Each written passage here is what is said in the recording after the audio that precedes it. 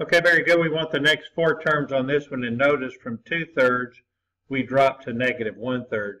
We actually went down 1. And then from -1/3 we go to -4/3. We went down 1 again. So down 1 would be the same as -3/3.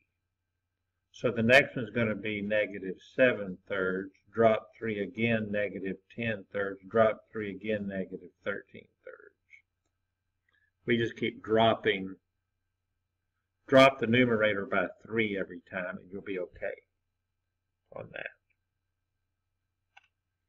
We're just adding or subtracting thirds right there. Do it one more time.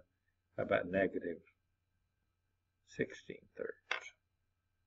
Keep dropping at 3. We'll be back